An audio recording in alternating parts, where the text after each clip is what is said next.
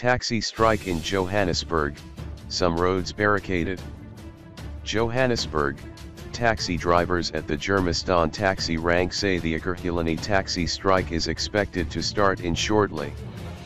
Operations at the taxi rank are carrying on as per normal, with some unsuspecting commuters in queues preparing to catch taxis to their respective destinations.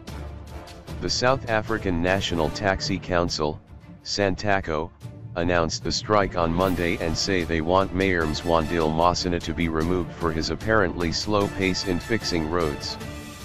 Although there are no signs yet of the strike at the Germiston rank taxi, drivers say they haven't abandoned the planned demonstration. They say the strike will begin just after 8 a.m. The drivers say they are unhappy with the state of roads in the Ekurhuleni municipality and will be marching to the Germiston council chambers to hand over a memorandum. Some roads in Tembisa have already been barricaded. EMPD deploy extra officers.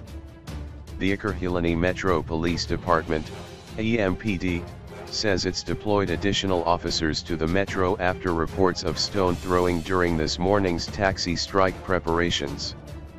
The EMPD's Kopdi Makizeng says the following areas have been affected and motorists should drive with caution. Traffic is also flowing freely in the city, but police vehicles are lined up along the R21 and R24 highways. The demonstration is expected to severely affect commuters and traffic. The city of Ekurhuleni has suspended bus services in the metro as a precaution. Meanwhile, there's high police visibility on the R21 and R24 highways with tow trucks on standby in case of a taxi blockade.